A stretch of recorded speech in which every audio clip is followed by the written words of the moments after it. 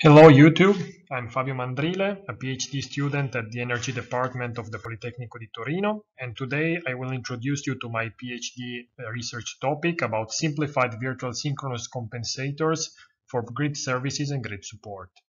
First, something about me. I'm a last year PhD student in electrical, electronics and communications engineering. Before that, I got a master's degree in electrical engineering at the Politecnico. During my studies, I spent in total 1.5 years in exchange abroad, and I consider my PhD achievements the 12 publications I co-authored, the 2 industrial awards I won, the 3 power converter prototypes I realized, and the 7 master theses I co-supervised. My PhD research topic is about integrating renewable energy sources into the grid. In fact, in the past, the power system relied on synchronous alternators only, which were producing electricity from non-renewable sources such as coal. They were programmable, they were providing mechanical inertia thanks to the mechanical rotor, and they were generating a sinusoidal voltage due to their electromechanical construction. Tomorrow, we will shift towards a converter-based production, such as from the sun or from the wind, which is, on the other hand, not programmable depending on the weather. It doesn't have mechanical inertia because, for example, solar panels don't have moving parts. And since it's based on inverters, it features switching harmonics. Therefore, there may be power system stability issues with large share of renewables integrated into the grid. So the question is how to provide grid ancillary services to guarantee such stability using static converters. Here comes the idea of making an inverter emulating a synchronous generator.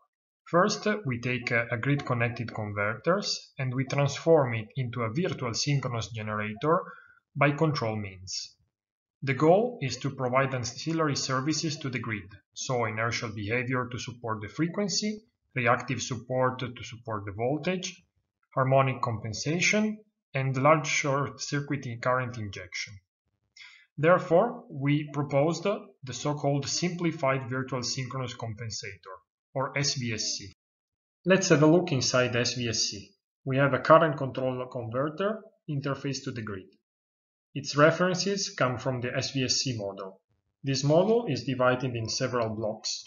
First, the mechanical part, which implements a simplified swing equation.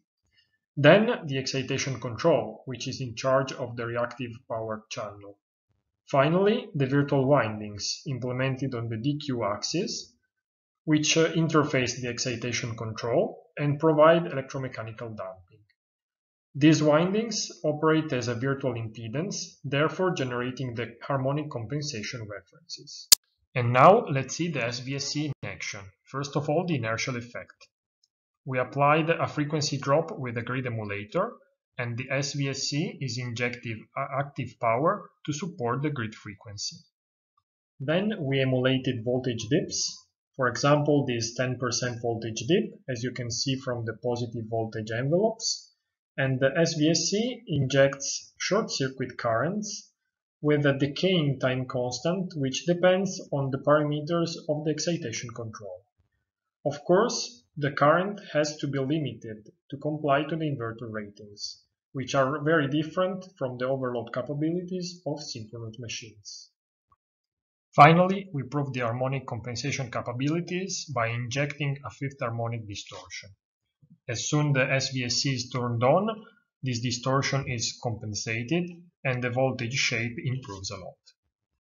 Drawing some conclusions, we have seen that a high penetration of renewable energy sources will affect the grid stability. Therefore, future grid-type converters will be required to provide ancillary services, such as virtual inertia.